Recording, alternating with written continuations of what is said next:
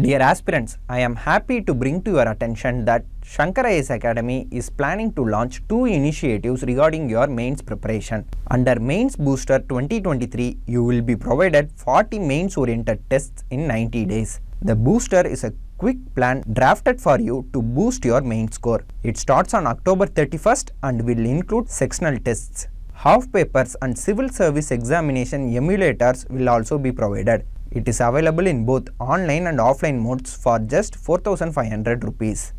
On top of that, we are launching a new initiative called Essay Augmenter. Under this initiative, you will be provided with 4 tests to enhance your essays. It is also available in both online and offline modes. You will get a different approach towards essay writing along with pre-essay and post-essay discussions. To further enhance the content of your essays, you will be provided with a summarized essay material combined with mentorship. All these for just 6,000 rupees. Grab this opportunity to kickstart your mains exam preparation and improve your main score. With this information, let me welcome you all to the Hindu news analysis for the date 22nd of October 2022. The articles taken up for today's discussion are displayed here. With this, let's start our first article discussion. Take a look at this news article.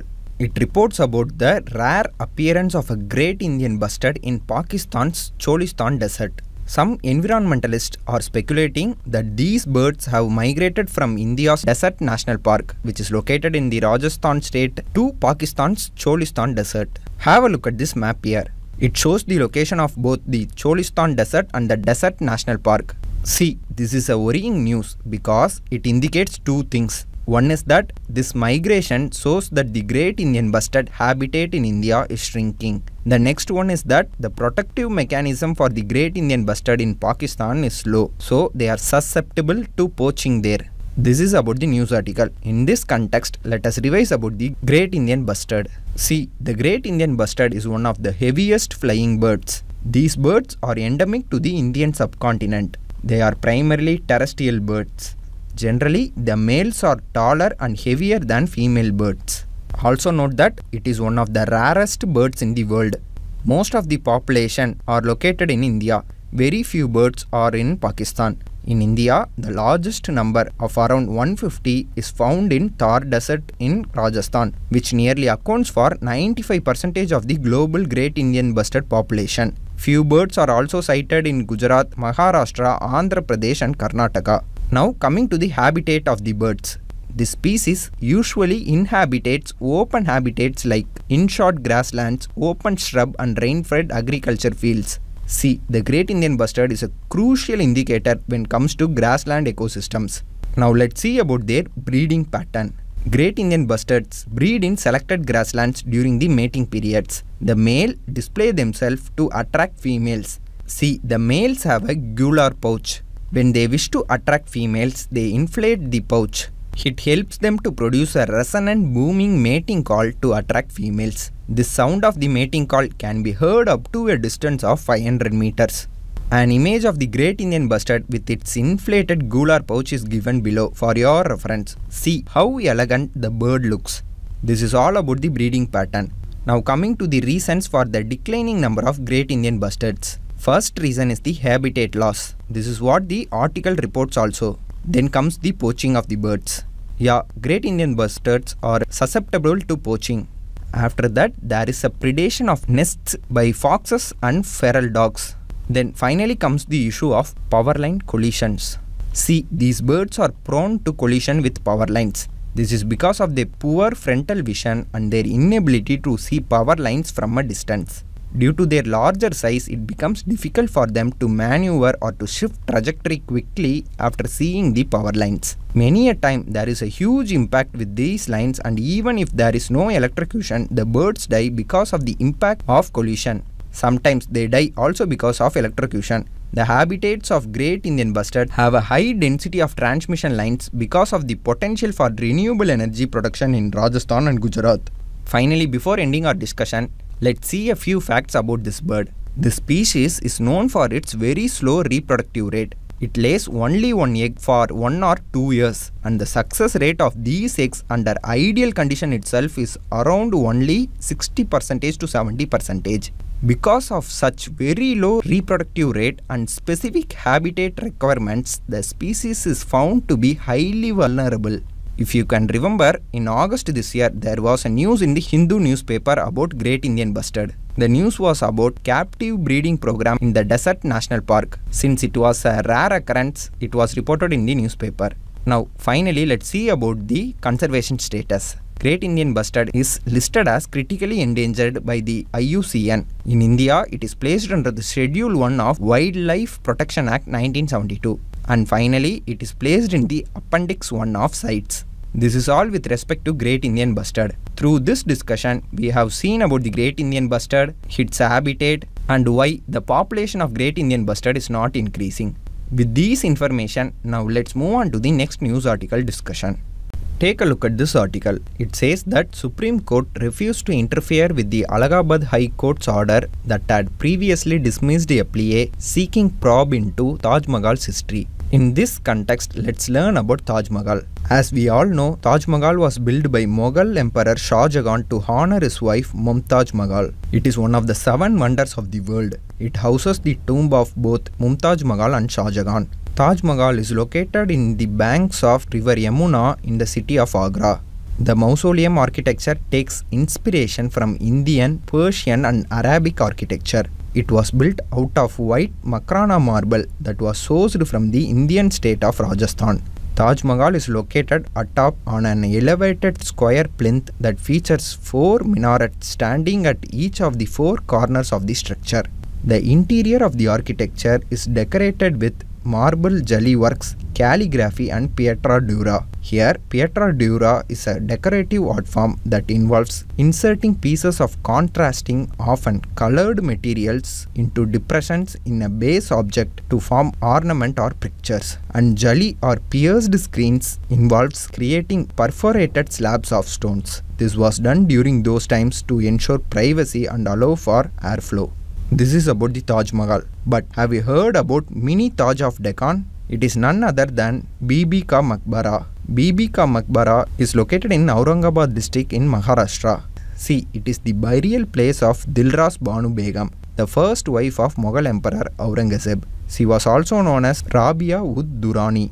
In 1660, Aurangzeb commissioned a mausoleum at Aurangabad to act as Dilras' final resting place, known as Bibi ka Maqbara. In the following years, her tomb was repaired by her son Azam Shah under Aurangzeb's order. It is an imitation of the Taj Mahal at Agra. You would have noticed this after looking at the pictures. Due to its similar design, it is popularly known as the Mini Taj of Deccan. An inscription found on the main entrance door mentions that this mausoleum was designed and erected by Ataullah, who was an architect working under Aurangzeb. Here, an interesting fact to note is that Ataullah was the son of Ustad Ahmad Lagauri, the principal designer of the Taj Mahal. With this, we have come to the end of this particular discussion. Through this discussion, we have briefly seen about Taj Mahal and also about the Mini Taj of Deccan, known as Bibi ka Maqbara. With this, let's move on to the next article. Have a look at this opinion article taken from the yesterday's newspaper. See, this news article is a conversation between 3 eminent persons who discusses various aspects of SC status in India. Now suddenly it is in news because recently Union government formed a 3-member commission of inquiry headed by former Chief Justice of India, Justice K.G. Balakrishnan. The purpose of this commission is to examine whether scheduled caste status can be accorded to Dalits who have converted to religions other than Sikhism and Buddhism over the years. So this is the crux of the news article given here. In this context, let us quickly go through some of the important points mentioned in the article. Before that, the syllabus relevant to this news article is highlighted here. You can go through it. Now let's begin with the question, who are scheduled castes? See, scheduled castes are sub-communities within the framework of Hindu caste system. These communities have historically faced deprivation, oppression and extreme social isolation in ancient India.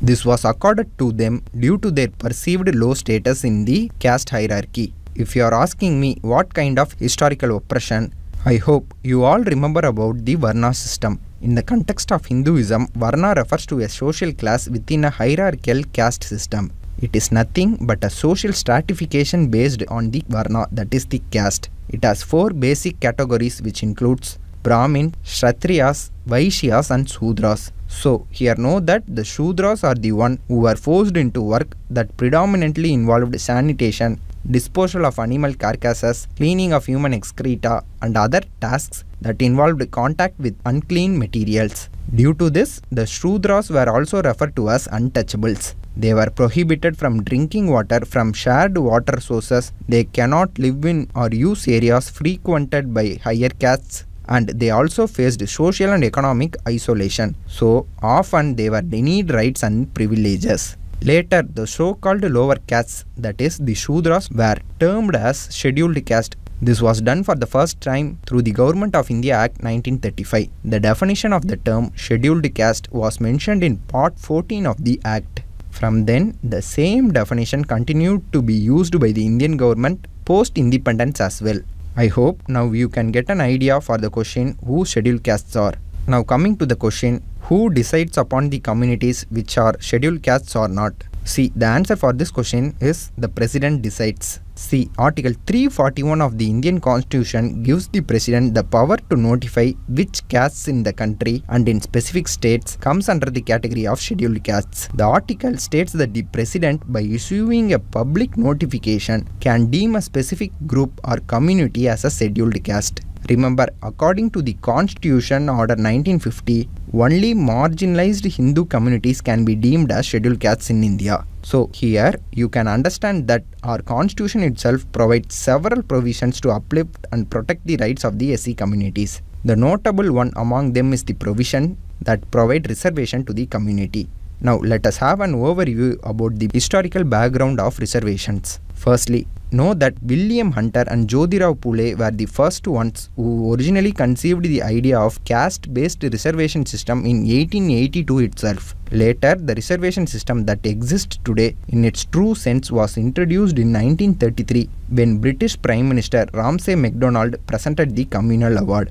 See, the Communal Award was announced after the Round Table Conference, and it extended the separate electorate to depressed classes and other minorities. That is, the award made provisions for separate electorates for Muslims, Sikhs, Indian Christians, Anglo-Indians, Europeans and the Dalits. But the Communal Award was rejected by Mahatma Gandhi as he feared that the award would disintegrate Hindu society by creating racial divide within the community. He even went on a fast unto death against the Communal Award announced by the British government. After long negotiations, Gandhi and Ambedkar signed the Pune Pact. It is in the Pune Pact where it was decided that there would be a single Hindu electorate with certain reservations in it.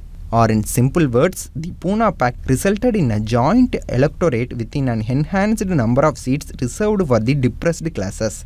Later, after independence, reservations were initially introduced for a period of 10 years and only for SCs and STs, but it kept on extending with several changes made to it. For example, in 1991, OBCs were also included in the ambit of reservation after the recommendations of the Mandal Commission. Here you must know about the Mandal Commission. See, in exercise of the powers conferred by Article 340 of the Indian Constitution, the President of the day appointed a backward class commission in December 1978, which was under the chairmanship of B.P. Mandal. The commission was formed to determine the criteria for defining India's socially and educationally backward classes. It was also given the duty to recommend steps to be taken for the advancement of those classes. The Mandal Commission concluded that India's population consisted of approximately 52% of OBCs. Therefore, 27% of government jobs should be reserved for them. Apart from identifying backward classes among Hindus, the Commission also has identified backward classes among non-Hindus.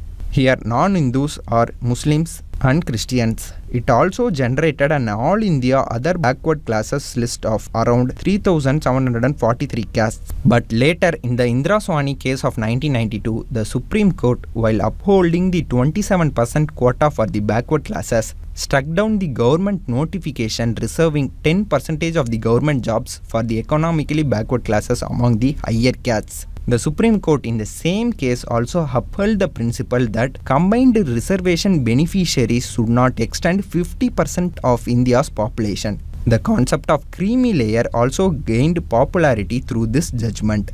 That is, the judgment made sure that the reservation for backward classes should be confined to initial appointments only and not extend to promotions.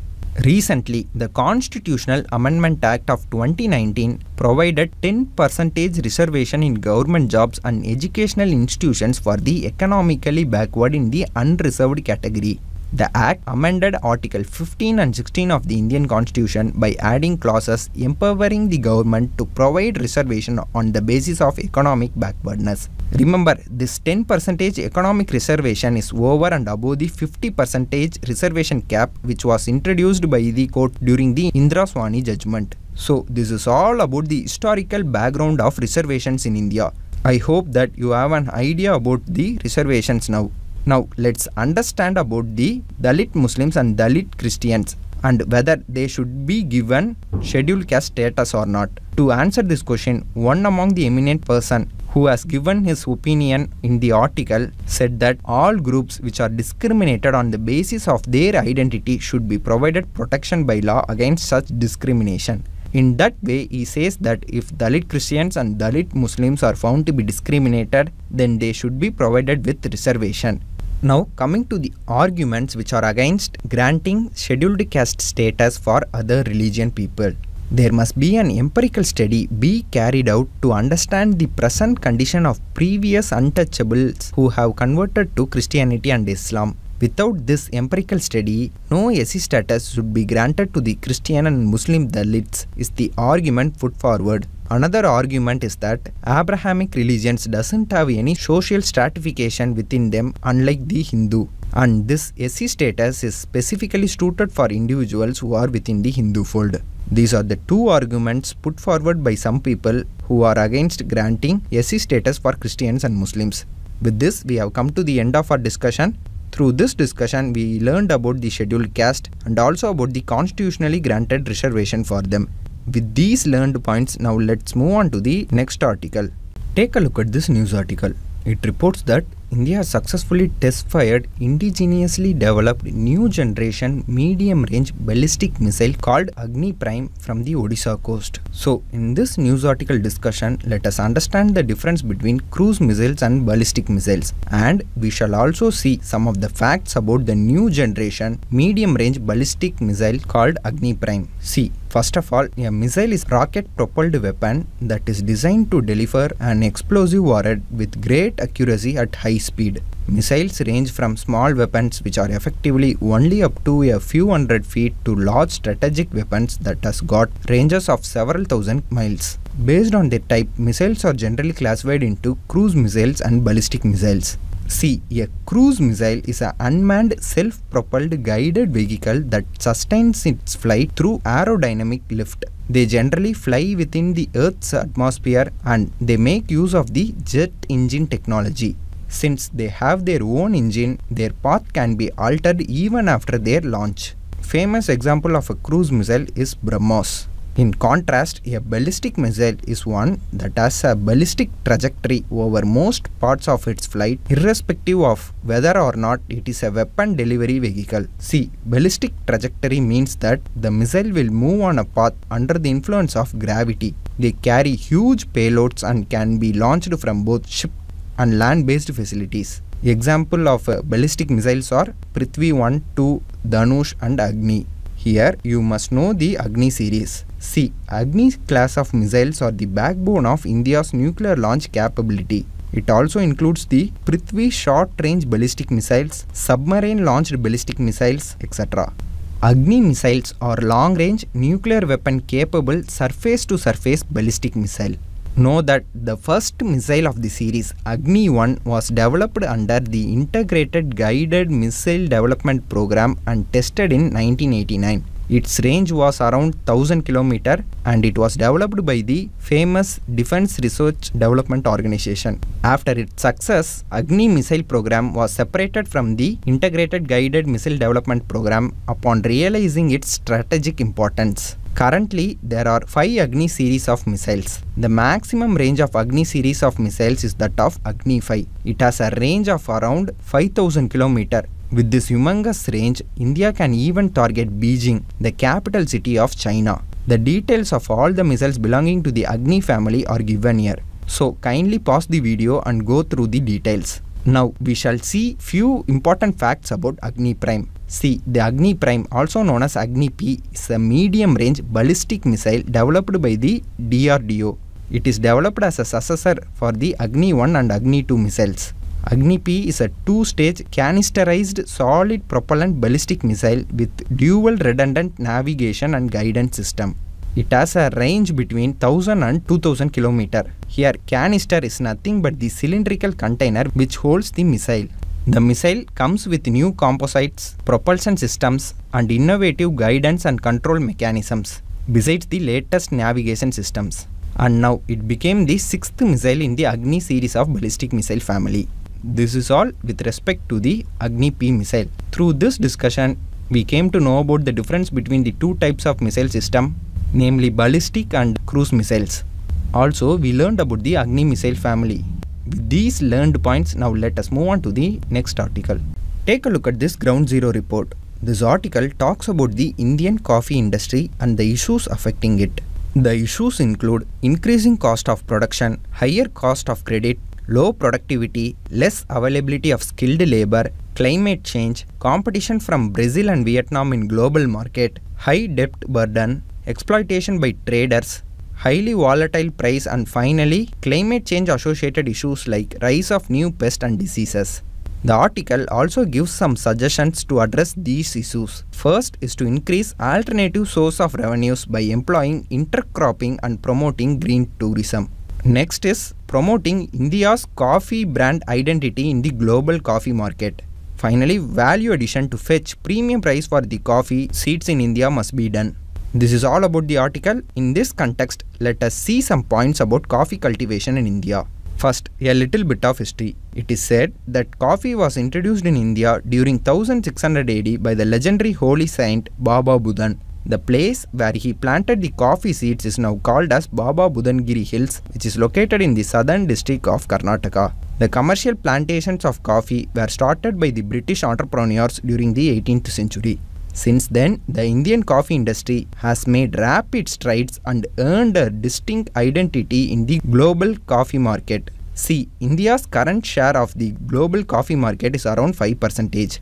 And it also ranks 8th after Brazil, Vietnam, Indonesia, Colombia, Honduras, Ethiopia and Peru. Now let us see the climatic condition required for growing coffee. See, coffee is a tropical plantation crop. It can tolerate temperatures ranging from 15 degree to 28 degree Celsius. It grows well in regions that receive around 150 to 250 cm of rainfall distributed over a period of 100 days. This period must be followed by a continuous dry period of similar duration. This dry weather is necessary for the time of ripening of the berries. Coffee requires well-drained loamy soil for cultivation. Hence, hill slopes are more suitable for the growth of this crop. This is the main distinct feature of the Indian coffee. While coffee in Brazil and Vietnam is grown on a flat surface, in India it is grown on slopes. Also note that Indian coffee is grown in the shades. Nearly 50 different types of shade trees are found in the Indian coffee plantations. Shade trees prevent soil erosion on a sloping terrain and also protect the coffee plant from seasonal fluctuations in temperature and play host to diverse flora and fauna. Now moving on to the distribution of coffee cultivation in India. The plantations in the south are the cradle of Indian coffee. Traditionally, coffee in India is grown in Karnataka, Kerala and Tamil Nadu, where Karnataka alone produces 2/3 of India's coffee. Now, the coffee cultivation is moving to new areas. Farmers in Eastern Ghats and the northeastern states are developing coffee plantations. The Araku Valley Arabica coffee from Andhra Pradesh and Odisha recently got a GI tag. Finally, what are the types of coffee that are grown in India? See, there are 3 varieties of coffee grown globally. They are Arabica, Robusta and Liberica. India mostly grows superior quality coffee, which is nothing but Arabica and Robusta. This is all regarding coffee industry in India. Through this discussion, we came to know about the conditions required for coffee growth and also about the coffee industry in India. With this, we have come to the end of our today's discussion. Now moving on to see the prelims practice question. Today I have taken 2 prelims question for discussion. Now coming to the first question, let me read out the question. Which among the following Mughal rulers is associated with the peacock throne? The correct answer for this question is option C, Shah Jahan. We will see a few facts about peacock throne. See, it was first commissioned by Shah Jahan and it was constructed during his reign. The worth of the throne is calculated to be about 2 times the price of construction of Taj Mahal. Large amounts of solid gold, precious stones and pearls were used, creating a masterful piece of Mughal workmanship that was unsurpassed before or after its creation. It was seen as an opulent indulgence that could only be seen by a small number of courtiers, aristocrats and visiting dignitaries. During the reign of Muhammad Shah, the Mughal Empire was in decline. At that time, Nadir Shah of Iran invaded the Mughal capital city of Delhi. During the invasion, Nadir Shah returned to Persia with the peacock throne. Later, in 1747, Nadir Shah was assassinated by his own bodyguards. The peacock throne was dismantled by the looter and was sold off. Now, moving on to the second question. This is a previous year prelims question, so kindly pay attention. Let me read out the question. With reference to India's desert national park, which of the following statements are correct? Statement 1. It is spread over 2 districts. This statement is correct because Desert National Park spreads over districts of Jaisalmer and Barmer in Rajasthan. So statement 1 is correct. Now coming to the second statement. There is no human habitation inside the park. This statement is incorrect because there is a human habitation present inside the borders of the park. So statement 2 is incorrect. Now coming to the third statement. It is one of the natural habitats of the Great Indian Bustard. About this statement we have seen briefly in the news discussion itself, and the newspaper article also reports about this. So the statement is correct. So the correct option for this question is option C, 1 and 3 only. 2 prelims quiz questions are displayed here. Interested aspirants can post the correct answer in the comment section. The mains practice question is displayed here. Interested aspirants can write the answer and post it in the comment section. With this, we have come to the end of our discussion. If you have liked our video, please hit the like button, do comment and share it with your friends. For further watching videos like this, please subscribe to Shankar IAS Academy. Thank you.